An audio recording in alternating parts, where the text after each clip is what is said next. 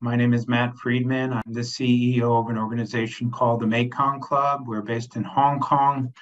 I'm going to do a talk today that's on modern slavery. I'll be talking about human trafficking. I'll be kind of initially outlining kind of what is human trafficking in modern slavery in its most basic form. I'll talk about how this became an issue associated with the private sector. And then I'll talk specifically about finance and banking, and then I'll end up my talk after that. So to begin with, when most people think about human trafficking, they think about the picture in the top left-hand corner. For good reason. There are 4.8 million women and girls in forced prostitution around the world. My first exposure to this was about 30 years ago. I was living and working in Nepal. I was a public health officer. And at that time, we were finding girls that were 12, 13 years old who were HIV positive. Couldn't understand what was going on. It's a very conservative culture. So we went to go and interview the women and the girls. When we got there, what we heard was pretty much the same story over and over again.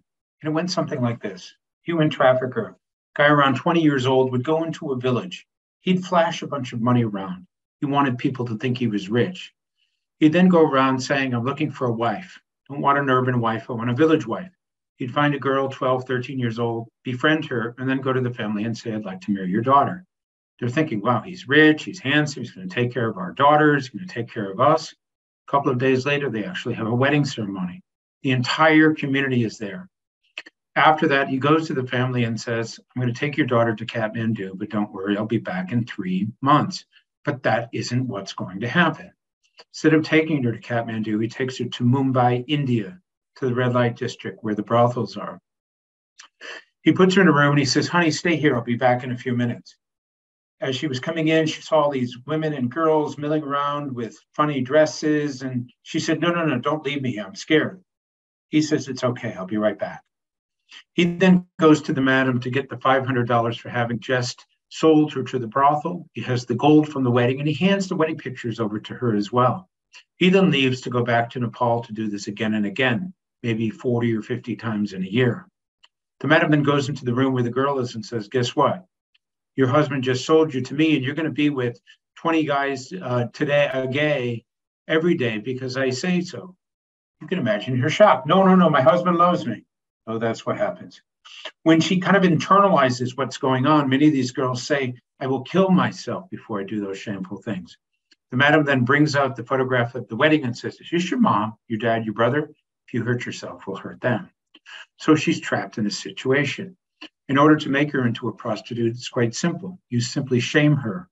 So they bring in a couple of professional rapists, and then over a 2 or 3 day period of time, they'll take this 12-year-old girl and rape her 20, 30, 40 times until eventually she just lays back and accepts whatever happens to her. After that, she's put on the line, which means that she will be with 20 guys a day, every day, until after a couple of years, she gets what's called black eye, where she's so depleted physically and emotionally and spiritually that nobody wants her. So they throw her out onto the street. Some of them made it back to Nepal, and I was able to see them. Many of them languished in India and just died of AIDS. So I was hearing this story over and over again, but I didn't understand the evil of it until I actually went to those brothels. I was invited by the Indian government to do public health checks. I had a police officer with me. Went into one of the brothels, and there was an 11-year-old trafficking victim. This girl saw this Caucasian guy, saw an opportunity, literally ran up to me and wrapped herself around me and said, save me, they're doing terrible things to me. I looked down at this child who was hysterically crying. I turned to the police officer and said, we need to get her out of here. He said, we can't do that. I said, what are you talking about? You're a police officer, you're a cop. He says, if we try to leave, we'll both be killed. To make a long story short, we left, we came back with more police, but of course this girl was gone. Now, I tell this story because I wasn't one of those 15-year-olds that said when I grow up, I want to become an activist. In fact, I did everything I could not to be an activist. But every once in a while in life, we have this big test. This was my big test. I failed miserably. After that, I couldn't eat, I couldn't sleep. And I did what a lot of activists eventually do. I surrendered to the fact that now that I've been exposed to this is what I'm going to do with my life. And 30 years later, here I am talking to you. But it's not just women and girls, it's men and boys. Top right-hand photo is a picture of a fishing boat in Thailand. Story behind this is a 15-year-old boy is told that He has to go to Thailand to get a job to support his family. They're poor. He goes down to Thailand. He's looking for work, not finding it. Eventually, a trafficker sees this, goes up to him and says, "Hey, brother, you're from Cambodia. I'm from Cambodia. Let me help you out. Let me lend you some money." "Okay, well, now that you have my money, you have to stay with me. But guess what? I got this great job for you. I'm going to take you down to the ocean. I'm going to put you on a boat. The boat will go out for, a couple of months. It'll come back. You'll catch a bunch of fish. Guys love catching fish, right? After that, they'll pay you a lot of money. You'll go home. You'll be a big hero." So they go down to the boat. He doesn't realize he's been sold onto the boat. The boat goes out, but it doesn't come back after 3 months. It stays out for 4 years. This poor kid will end up working 17, 18, 19 hours a day, every day. If he doesn't, he gets beaten, he gets tortured. The only food he gets the entire time he's there is rice and fish, nothing nutritious. You can imagine what that does to your body after 4 years. In order to get him to work, they give strong stimulants. So he's constantly on these drugs. If he gets injured, if he gets sick, they throw him off the side of the boat. At the end of the 4 years, guy is brought into port. He goes to the captain and says, "Give me something." Captain says, "Go away. You're illegally in my country." Guy says, "I'm going to tell the police what you did to me." Captain says, "Go ahead. We own the police." This is another example of human trafficking. Bottom center photo is I lived and worked in Thailand. I worked for the United Nations for 6 years, and we were often associated with raids and rescues. Story behind this is a person from Myanmar, also known as Burma, because of the conflict, comes into Thailand and is looking for work. Hears that there's work in a place called Summit Sakan. There's 4,500 seafood packing companies there. Goes down there, knocks on the door of one of the factories. Factory owner comes out and says, "What do you need?" "I'm looking for a job." Factory owner says, "Okay, I'll give you a job. I'll pay you the equivalent of $50 a month, but you have to stay in the factory. You can't leave." This guy's never made more than $25 a month. He's thrilled. He immediately accepts the job, goes into the factory, works under these horrific conditions. But at least in the back of his mind, he's thinking, well, I can send this money home to my family. After a couple of months, he goes to the manager and says, "I'd like to be paid." Manager says, "Well, I forgot to mention one thing. For you to live here with room and board and food and everything else, it costs $54. I'm only paying you $50, which isn't enough to even cover that. So guess what? You owe me money and you can't leave until you pay that back." So every one of these people in this factory were languishing in a situation where every day they worked, they got deeper and deeper in debt. The way it was set up, there's no way of getting out of that debt. And so some of these people had worked there 3, 4, 5 years, 7 days a week, no hopes, no dreams, no aspirations. Once a month, they would take one of these people to the back of the factory, beat them until they were bloody, take photographs of it, and then go and show everybody to say, if you try to leave, this will happen not only to you, but to your family as well. This is another form of human trafficking. What all of these things have in common is a person loses control of their life, they're forced to work, they use debts or threats to hold them in place, and this is what we call modern slavery. But there's a new form of modern slavery that we were just introduced to about 6 months ago. This is happening in Southeast Asia, where kind of educated people from Taiwan and Hong Kong and China and Vietnam and Australia, New Zealand, and United States are tricked and deceived into coming to Cambodia. And when they get there, they're put in a van and driven to a compound, which is basically a scam compound. It's a multi-story building, maybe 10 stories high, with hundreds of these victims that are locked in place, locked in the facility, and forced to scam their fellow countrymen 14, 15, 16 hours a day, every day. If they don't, they get beaten, they get tortured, they get tasered. In some cases, they'll sell these individuals back to family members for 20, 30, 40,000 US dollars. And so this is the type of trafficking that we had never seen before. Usually you get trafficked into a forced labor type situation. But in this particular case, the work is to scam other people out of their money. So to add insult to injury, a lot of these people say, well, I would rather dig ditches than to cheat the people from my country. It's a very violent situation, and it's an emerging trend we're seeing. Other things that we see is that I often do presentations to businesses that say, well, this has nothing to do with us. Not too long ago, I presented to a pharmaceutical company. And at the end, they said, well, we're a pharmaceutical company. We don't have an issue of human trafficking.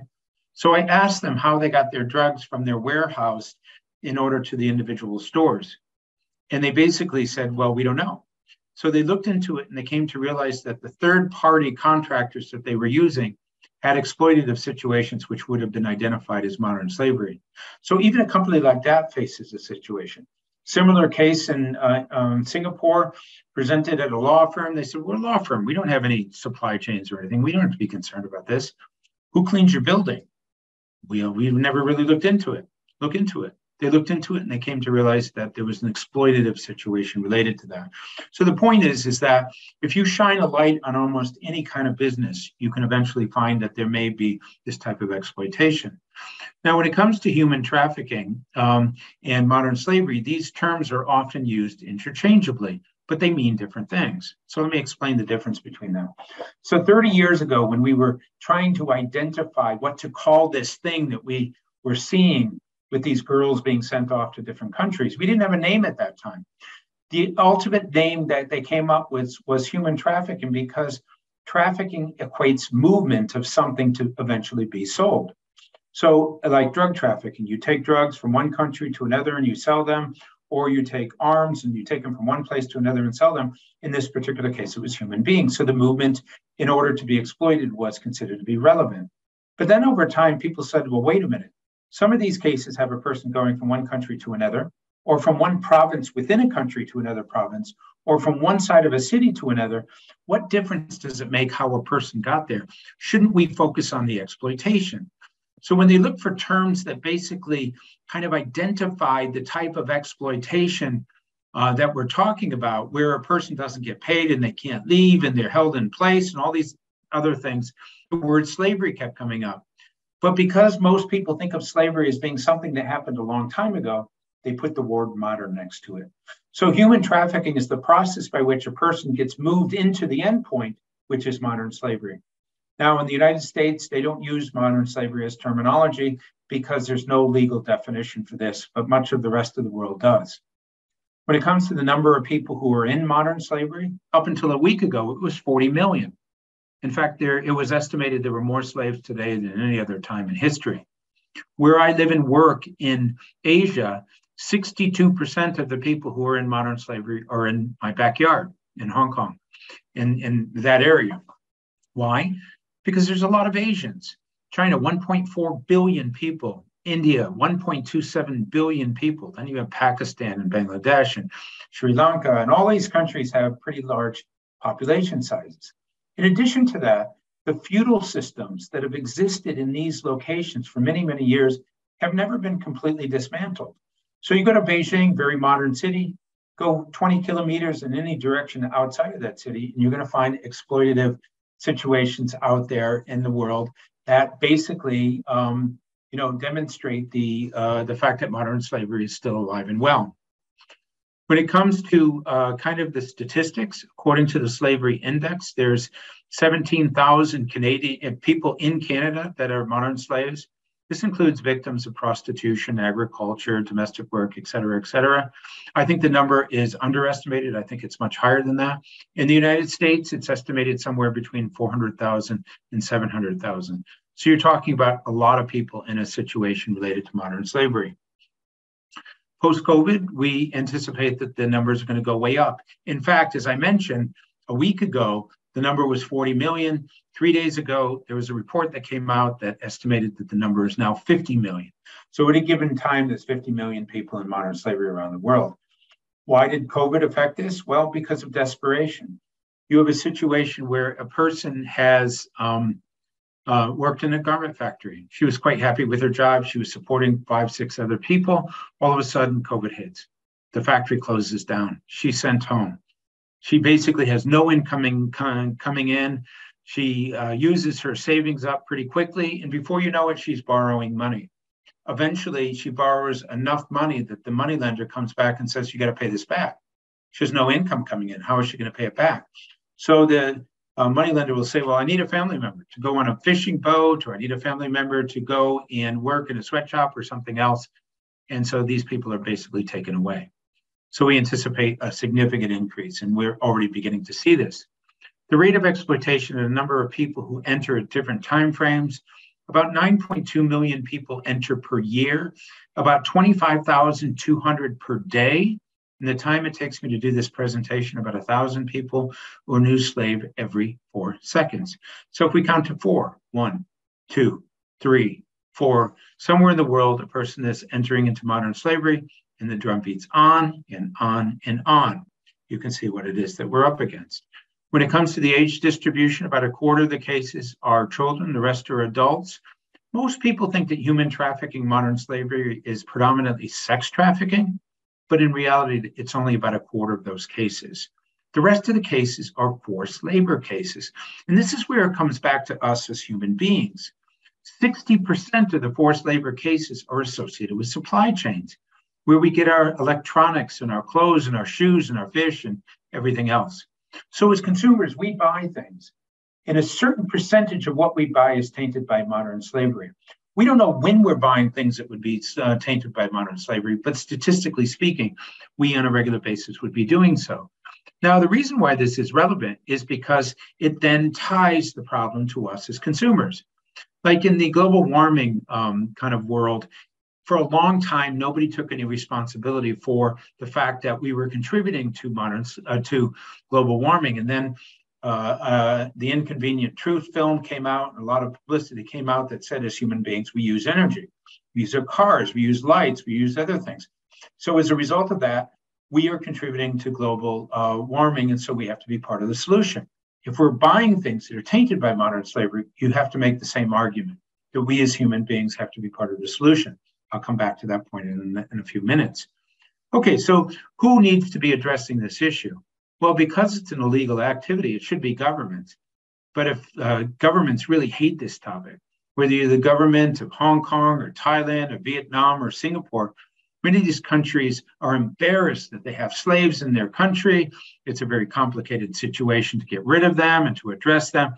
So things are done, but not usually enough to really make a significant difference.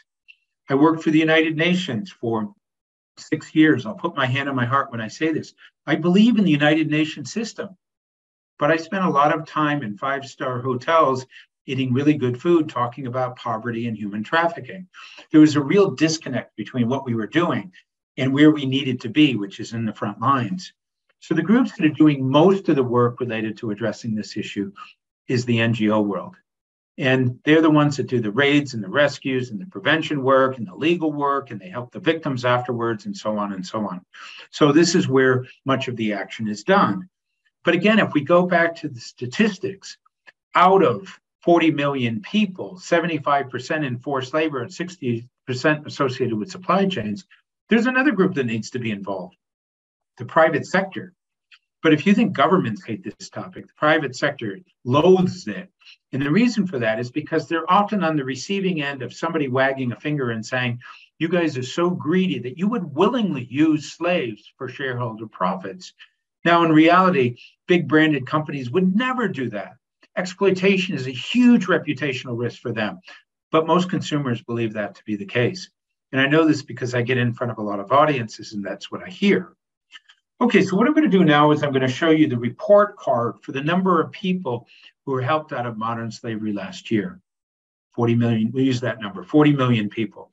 This is with all the government, NGO, and United Nations people combined working together.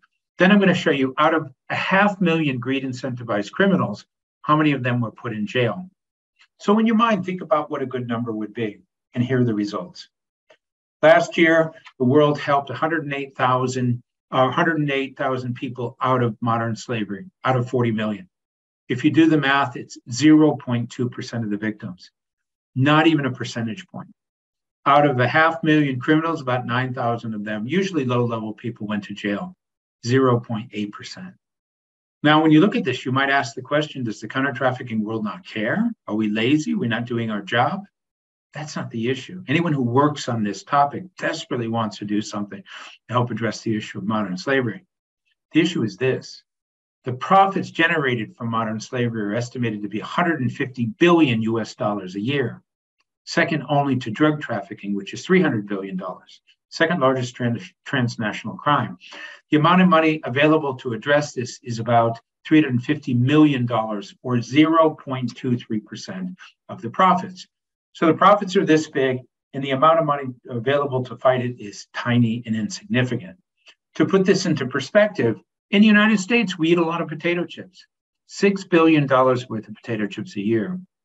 It takes 21 days of potato chip eating to come up with the equivalent amount of money that's available to address modern slavery.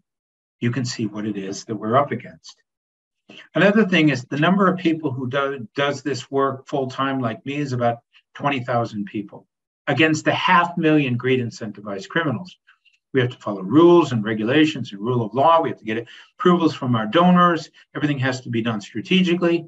If you're a criminal, you just mutate or change or evolve or kill somebody, and basically you can get away from whatever it is that somebody's coming after you. So there's a real unfair advantage in terms of the size of the population of criminals versus the responders and what they're able to do to basically stay ahead of the game. And lastly, awareness. Usually when I'm in front of a group of people and I can see them, I would ask the question, how many of you in this group knew 20% of what I was talking about today before I said it? And often I don't get any hands at all, or maybe one or two hands, because most people don't know about this particular topic. Now, the problem with that is that if you don't know about a topic, you're not going to care. If you don't care, you're not going to do anything to address it. So helping to raise awareness is an extremely important part of this overall process. Okay, so what I'm going to do now is I'm going to switch over to the private sector and ask the basic question, how is it the business world all of a sudden found their way into this? 15 years ago, the banks and the manufacturers and the hospitality sector had nothing to do with human trafficking. How did it all of a sudden become an issue that's on their plate? And a lot of this came down to that number of 0.2%. When the regulators and the governments came to realize that the collective actions of the NGOs, the United Nations, and the governments wasn't even 1%, and they knew that supply chains were involved, they said, okay, well, we need to bring the private sector into this. And so a number of things were put in place, usually business risks or things that motivated businesses through something potentially negative were introduced, and I'll go through them very quickly. The first one is expanding legislation. And so prior to 2012, you had a situation where the businesses and the United Nations and the governments would periodically come together to talk about human rights and human trafficking and so forth. The outcome of these meetings often resulted in the suggestion that a paper get written or a convention be developed and so forth. And so these things happened and they are available, but they're not binding, they're voluntary. So there's these great documents that talk about how the businesses can address modern slavery and various other things, but nobody has to use them. The first real legislation related to this came about in 2012. It was called the California Transparency and Supply Chain Act. What this act basically said is that if you're a big company and you have profits of $100 million in retail or manufacturing, and you have a single product in California, you have to put on your website what you're doing to address modern slavery. If you're not doing anything at all, and you say that, you're in compliance, but you have to say something. After that, a couple of years later, the UK Modern Slavery Act was put in place. That act took the $100 million ceiling and dropped it to 36 million sterling pounds, but it added two additional things.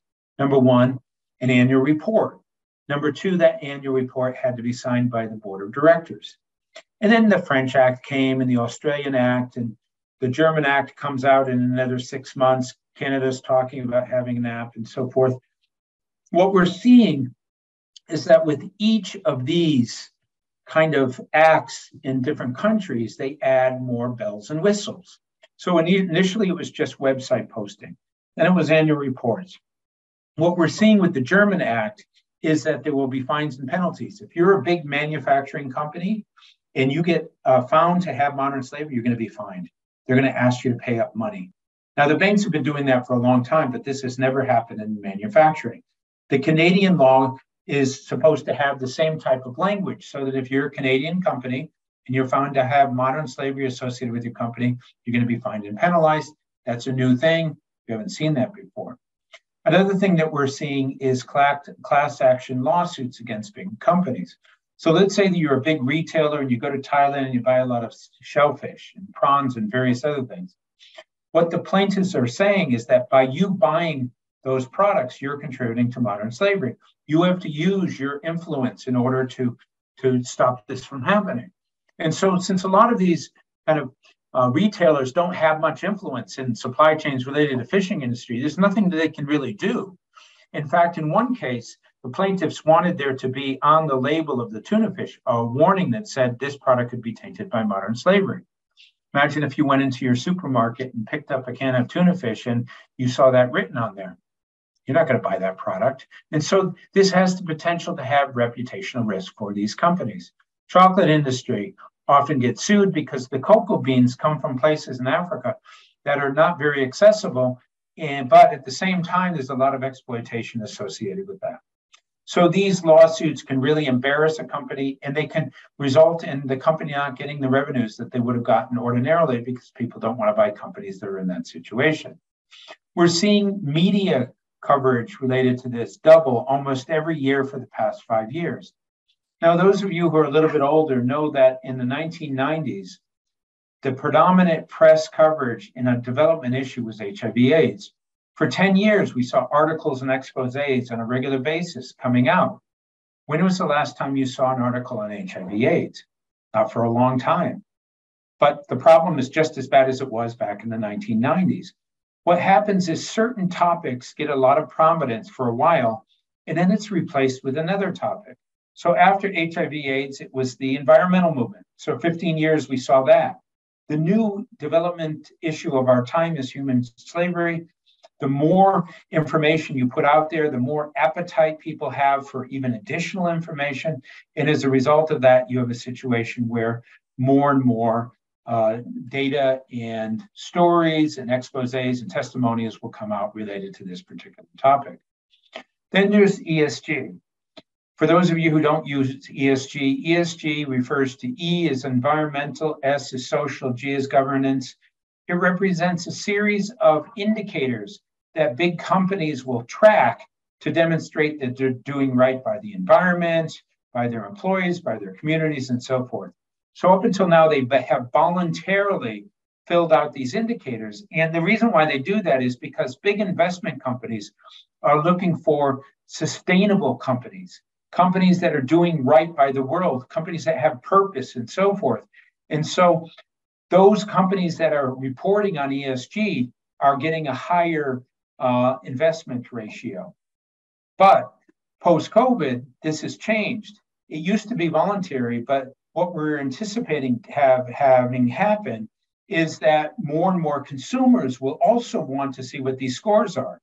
And so you will see the S in ESG focuses on kind of modern slavery, human trafficking, various other things. You're going to see that there will eventually be a list of indicators. Every company will have to fill them out, and this will allow consumers to determine whether or not companies are doing right by the world or not. And the reason why this is important is because people care. According to one major study, 84% of millennials cared about what companies did, whether it was the environment or their employees or communities or anything else. And so as people come to care about these things, companies have to take this much more seriously. In addition to this, these same individuals will eventually be the fund managers of these huge funds. And if they care about it now they're going to care about it then as well. And so this is another reason why we're seeing that change. Just to give you a sense of what happens if a newspaper article kind of goes out that embarrasses a company, can have a devastating impact on their business, up to a loss of an average of $69 million for every kind of scandal that comes out related to a particular company that had a factory that was identified to have modern slavery and so forth. So this is a real problem for manufacturers, and they have to be really concerned about this. So what I'm going to do now is talk a little bit about manufacturers to just put this into perspective. And I'm going to start off by looking at like a manufacturer of, let's say, a running shoe. So if you are a manufacturer of a running shoe, you would have a supply chain that would have different tiers. There's traditionally around 3 tiers. Tier 1 is where the actual shoe is assembled, where all the component parts are there and you just put it together. Tier 2 is where the rivets are and the shoelaces and the zippers and the sole of the shoe and the textiles. Tier 3 is where the raw material is. This is where the metal comes from, the cotton, the wool, the rubber, various other things. So most companies that are major companies have been auditing tier 1 for about 30 years, but none of them have looked at tier 2 or 3 because it was never asked of them. But with this new emerging legislation, it says you have to understand your entire supply chain from top to bottom. So this poses a problem for big companies. Let's say that you're a big shoe wear company and you were auditing 2,000 tier 1 factories a year. All of a sudden you have to do tier 2 and 3. That means you might have to do 10,000 audits. Who's going to pay for that? Is that cost going to be kind of charged on the shoe? It's a real problem.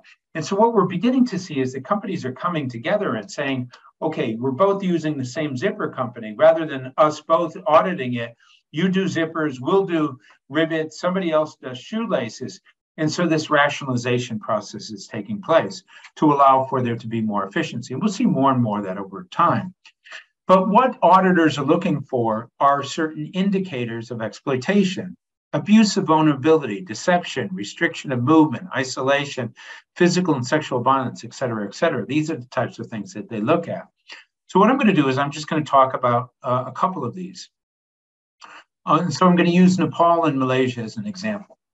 So in Nepal, you have this guy, he lives and works in a village. He makes the equivalent of around $50 a month.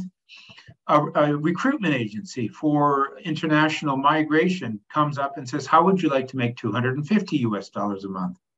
Wow, that sounds great. What do I have to do? Well, you have to sign this agreement. You have to come with me to the capital. You have to get training. We'll get you a passport, tickets. We'll send you to Malaysia and make a bunch of money. Oh, by the way, you also have to give us $1,500. Guy says, I'm poor. I don't have $1,500. Don't worry about it. Sign this agreement. We'll get you the money. You can pay it back very, very quickly.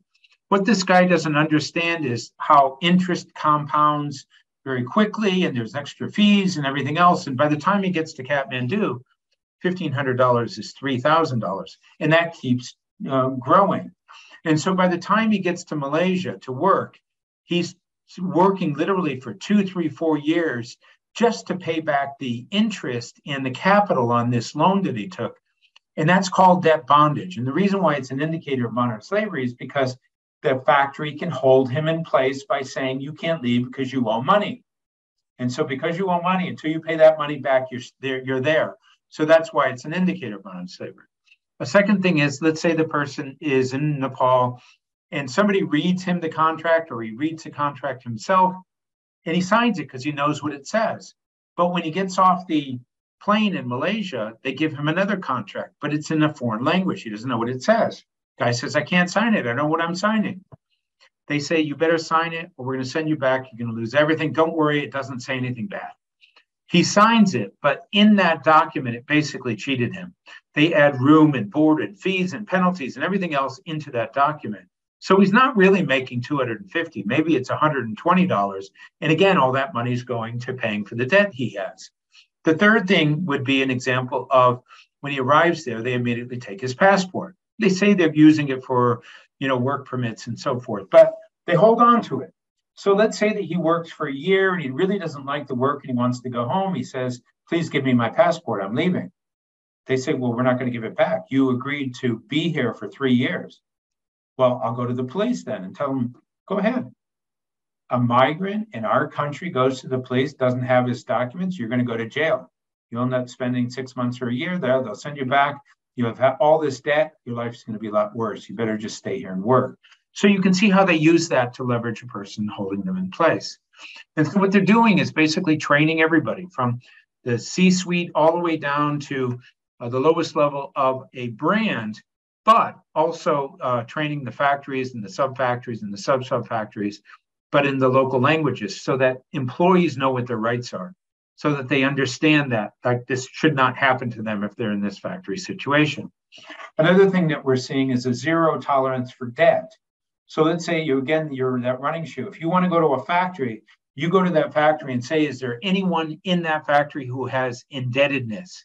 If they do, we won't work with you. Or if you want to work with us, you have to pay that debt. before we basically work with you. So this policy of responsible recruitment is basically put in place to demonstrate that the big companies have nothing to do with any kind of indebtedness. Another thing would be apps that are developed. These apps allow for grievance mechanisms to be reported anonymously to like NGOs that track this type of information. And as a result of that, then they can determine whether there's a problem in the factory. The point I'm making is that a lot of manufacturers are really stepping up their game, changing things and getting much more involved in ensuring that there's no exploitation in their business. So let's now switch over to the banks. Why would the banks care about something like this? Well, basically, it comes down to this number again, $150 billion generated from modern slavery. If any of that money gets into a legitimate bank, it's money laundering. And who basically is fined and penalized? The bank does. There was one bank in Australia that was fined 1.3 billion Australian dollars because they allowed online sexual exploitation of children to take place through transactions associated with the banks. And as a result of that, the regulators fined them this amount of money. That's a tremendous amount of money. When it comes to why banks have to be concerned about this, the fines and the penalties that I mentioned, reputational risk, if your name is associated with human trafficking, that has a devastating impact on your business. Obviously, this is going to hurt you. Naming and shaming could take place. And so, that particular bank that I was talking about, they had a number of their senior staff resigned as a result of this. The bank's name was tarnished. It took them 100 years to get that reputation, and then in one sweep, it's all gone. So this is a big deal, and a lot of banks are kind of stepping up and doing things in order to address these problems.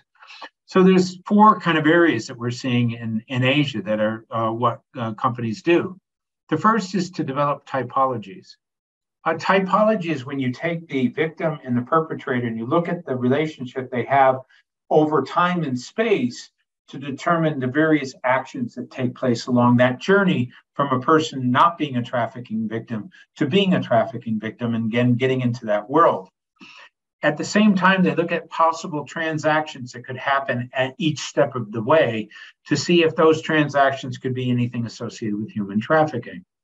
A second thing that's being done is a forensic accounting, and it's exactly as it sounds, where you use accounting to determine whether there may be nefarious bad things that are taking place that you want to kind of regulate and check that could be associated with modern slavery. Another thing would be looking at big data, the data that a bank has in terms of its transactions, analyzing it, studying it, determine whether or not there are patterns that could be associated with human trafficking.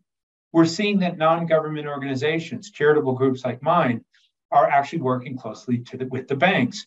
In the past, that would be something that wouldn't happen because basically the banks and the NGOs look at the world much differently. And a lot of NGOs often name and shame banks. They wag their finger at the banks and say, you guys are bad.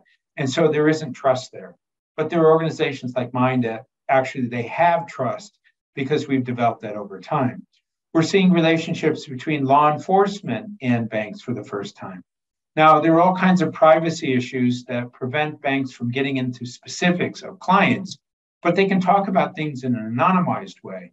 And so the banks can teach law enforcement what types of transactions should they try, or financial relationships that the criminals have. What kind of patterns do you find when you interview them? And then the law enforcement can basically sensitize the banks to how this is how human trafficking takes place. And then World Check and World Compliance are negative news inventories. What they do is they have millions of cases of publicly available information that is documented. So that if a person walks into a bank and wants to get a bank account, their name will be compared to this database. And if it comes up, they're not going to get a bank account. Same with the business. So I'll go into these in a little bit more detail. This is a typology. This would be for sex trafficking. You can see that there are certain steps along the way with cars and buses and various other things. And then down below, you see the transactions. And a certain number of these transactions have red flags next to them, which means that there's something about that transaction that if you put it with other transactions could be perceived as being a problem for the particular the situation that you're dealing with here. So these typologies are used basically to help law enforcement, help banks, help organizations that are interested in protecting their business to protect their business. These are two reports that we did related to typologies. In here, you'd see probably a couple dozen typologies, but also the transactions that are red flags as well. Once you have that information, then you use forensic accounting. So as an example, in the East Coast of the United States, there was a Vietnamese nail salon. And this particular salon had hours from 9 o'clock in the morning till 9 o'clock at night. But an accountant found that there are transactions taking place at 2, 3, 4 o'clock in the morning, all around $200. When they looked into it, they found that there was a sex trafficking ring being run in the same business. So the kind of red flag indicators that were used in this particular case were transactions after hours around $200 with a certain type of business. If you take that information and run it against big data, you might be able to find similar patterns. Another thing that these typologies do is identify not only transactions, but even within a bank, you can see things. So for example, I did some training in Bangladesh, and what we saw there was that the bankers would see that a recruitment person would come in with 10, 15 different people, take all their documentation, go over to the desk and try to register everybody in. He wouldn't let any of the bank people talk to the migrants that were there. He put the bank accounts both in their name, but also in his name so that he could demonstrate that a transaction took place, but then he could take the money back immediately afterwards. So there were a lot of red flags associated with that. In Thailand, just by virtue of the business being a massage parlor or a bar or a beauty salon, these are all suspicious type businesses. And in some cases, you'd see a person who runs a kiosk that drives a Mercedes-Benz and has a big house, because basically that's a front for the real work that they do, which is to basically exploit people and sex trafficking and various other things. So once again, you take these packages of red flags, you apply it to big data, and then you can find certain patterns. Once again, the NGOs are very important to the banks because we understand how human trafficking takes place. Who are the perpetrators? How do they do it? What do they say? Where do they get people from? What do they get trafficked into? How do they move people from different locations? And so by providing that data, the banks and the financial institutions can basically plan and these typologies and set up more so that they can figure out what these patterns are. We're also seeing more emphasis with law enforcement. Now, bankers look at the world in a particular way, and so does law enforcement, but they often kind of look at the world very differently. And so organizations like mine act as a bridge. So the banks would give to the law enforcement information on what types of financial indicators they should be collecting. And then the law enforcement people can give typology information over to the bank. So it becomes a symbiotic relationship that is very supported on both sides. As I mentioned, WorldCheck and World Compliance are these huge databases. They have literally millions and millions of listings of publicly available articles about criminal behavior that made it into the newspaper. Once it's in the newspaper, it's in the public domain. And so they collect this information and they analyze this to client information to see if people have an issue or problem with being on this list. Now, 10 years ago, there was nothing related to human trafficking on this, but a number of organizations like mine came together and we scour the newspapers and the radio shows and the television shows to find this information. And then we give it to LexisNexis and to Reuters and various other organizations so that they can put it in this database. And this to demonstrate the extent to which this information is out there. This is kind of a heat map that demonstrates where you will find criminal behavior activity that would be in these databases. It's all over the map here. Now, the organization that I run is called the Mekong Club. We work with the private sector in a positive, supportive, non-naming and shaming way.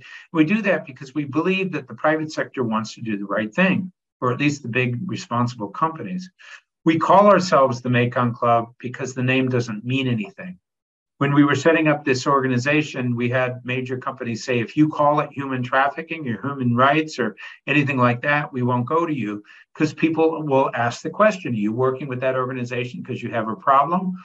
So for us, the Mekong River goes through Southeast Asia. That's where most of our work is. And at the same time, club just didn't really mean anything, so we called it the Mekong Club, and the rest is history. We have an association which includes about 60 of some of the largest companies in the world. They come from the banking sector, the manufacturing sector, retail, hospitality. Just for as an aside, the hospitality industry has to be concerned about this issue because of four things. Number one, they have construction, which should be fraught by modern slavery. Number two, they have third-party contractors that they bring in for cleaning rooms and doing dishes and security. They have supply chains that could be tainted for seafood and linen and furniture and various other things. And lastly, sex trafficking. There are motels and hotels in the United States that often get sued. And the reason why they get sued is because there was a sex trafficking victim that was used there for a period of time, and these cases are being lost. And this creates a fundamental problem for the hospitality sector because the insurance companies are questioning whether they should insure these organizations anymore, and that would be a real problem if the hospitality sector couldn't get this kind of insurance. First thing we do with our partners is we assess where they are in their journey in addressing modern slavery. The banks usually, out of a score of 500, get about half. The manufacturers, maybe 3/4. And the reason for that is that a lot of these organizations don't realize that you have to have your leadership knowing about this issue, your board, you have to have policies and procedures in place, you have to have training, you have to have risk assessments, you have to have focal people, you have to have auditing, you have to have remediation programs. So addressing this issue isn't just simply putting in place audits and checking to see whether or not your partners are in trouble. There's so many other things that have to be done. We also developed e-learning toolkits because when our community meets, which is about every quarter, we debate, discuss, and identify what needs to be done in order to address modern slavery.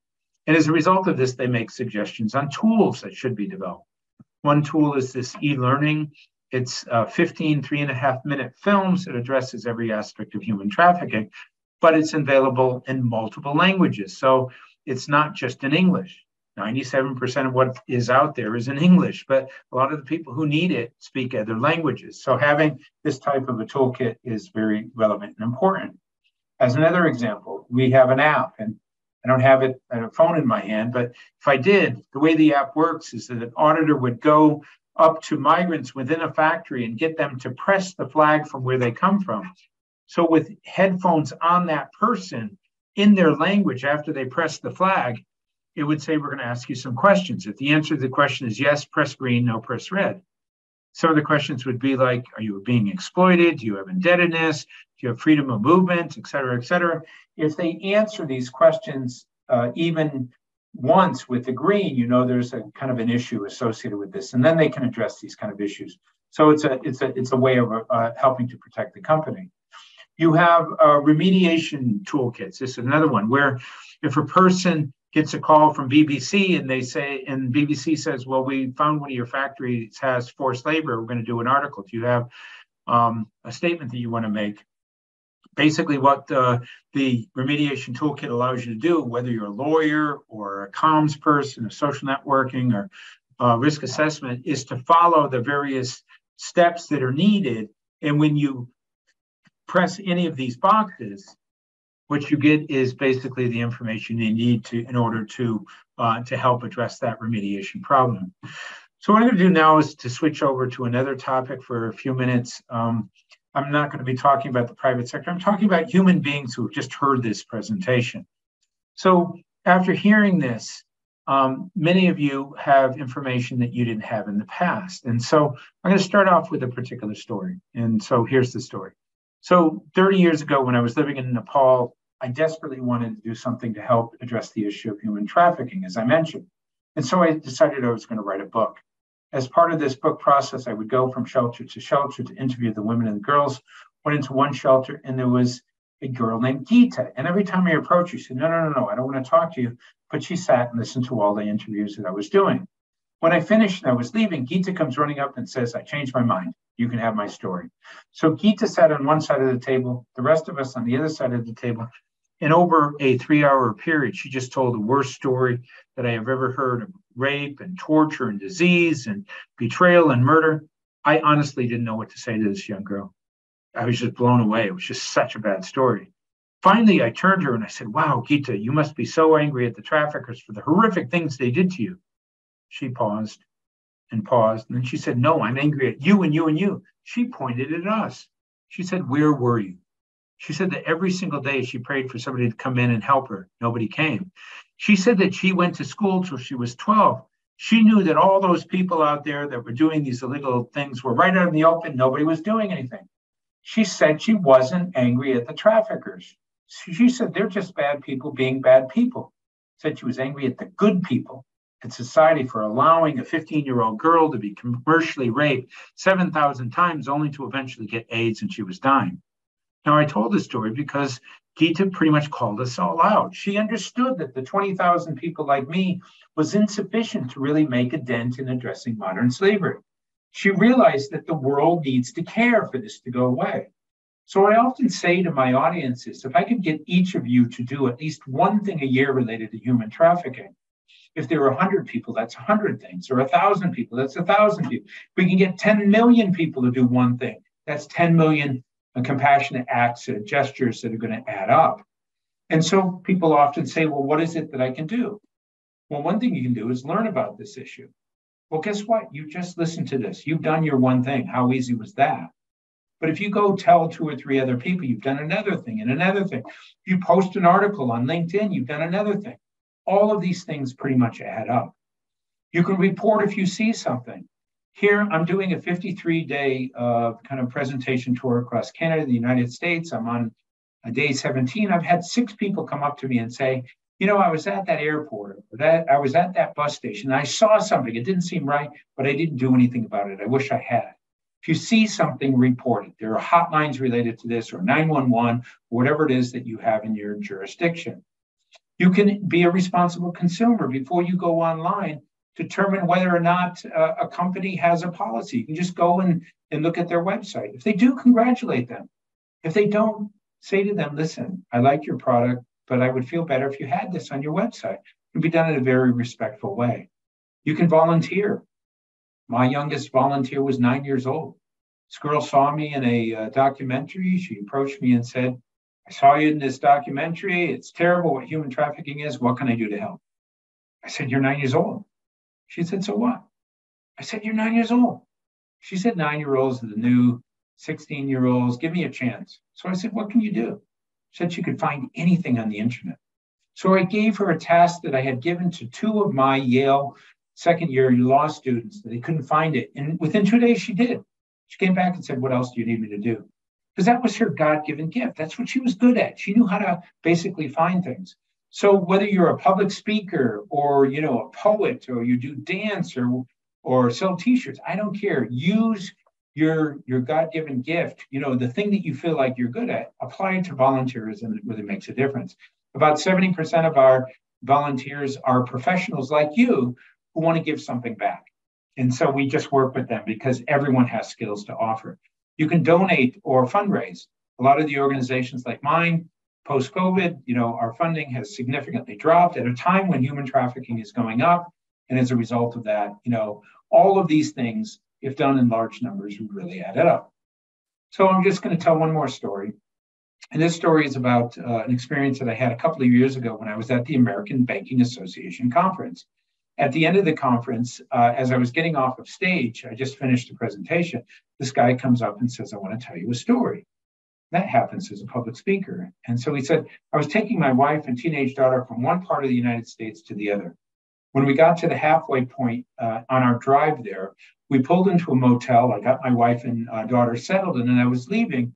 I saw this 14-year-old girl being dragged into a room.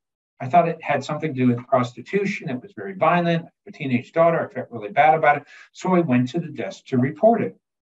After that, I went back to my room not knowing if anything would happen. But sure enough, you know, a police car came, you know, 15 minutes later. 15 minutes later, that guy's being taken out in handcuffs. The girl's being taken off to a car. She's driven away, presumably to a shelter. I wanted to tell you this because I felt so proud of myself. It's a milestone in my life. So I looked at this guy and I said, what do you do? He said, I'm a compliance officer. I said, well, do you ever run human trafficking cases? And yeah, we do this. We get the information. We think it's suspicious. We do a suspicious transaction report. We give it to the regulators. And I said to him, dude, don't you realize you've been doing this work all along? Maybe it's not as in your face as it was in that particular case, but the outcome of what you do might result in police doing exactly what happened there. You're heroic. You're a hero. Do you understand that? This was like an epiphany for him. He couldn't understand, or he hadn't understood up until that point. He said, yeah, you're right. What we do is really important. It is heroic. So a couple of months later, I'm in Singapore, and I tell 650 people in the audience at the Singapore Banking Association this story, and I said, you guys are heroic. By what you do, it really makes a difference. It protects the bank, but at the same time, it protects people, and it results in legal action and so forth. You guys are doing work that is just as important as the NGOs. And I must have had about 30 people come up to me afterwards and say, nobody ever says that to us, but you're right. What we do is heroic. It is helpful. It is making the world a better place. The same thing I say for the manufacturing companies that have auditors that go in. You look at factories, 30 years ago in China versus now, they're so much better because the private sector goes back every year and audits and improves and audits and improves. They are heroic. The point I'm making is oftentimes the private sector is ignored. They are considered to be the problem when in fact, in many ways, they can be the solution. With that, these are two books that we sell in order to raise money for the causes that I talked about. The Be the Hero book basically talks about volunteerism and how to step up and get involved in things. The Where Were You book basically is a textbook on addressing modern slavery. They're available on Amazon. And by reading this, you're not only getting the information you need, but you're also contributing to a cause. With that, thank you very much. I'm done. And if you have any questions, I'm happy to answer them for you.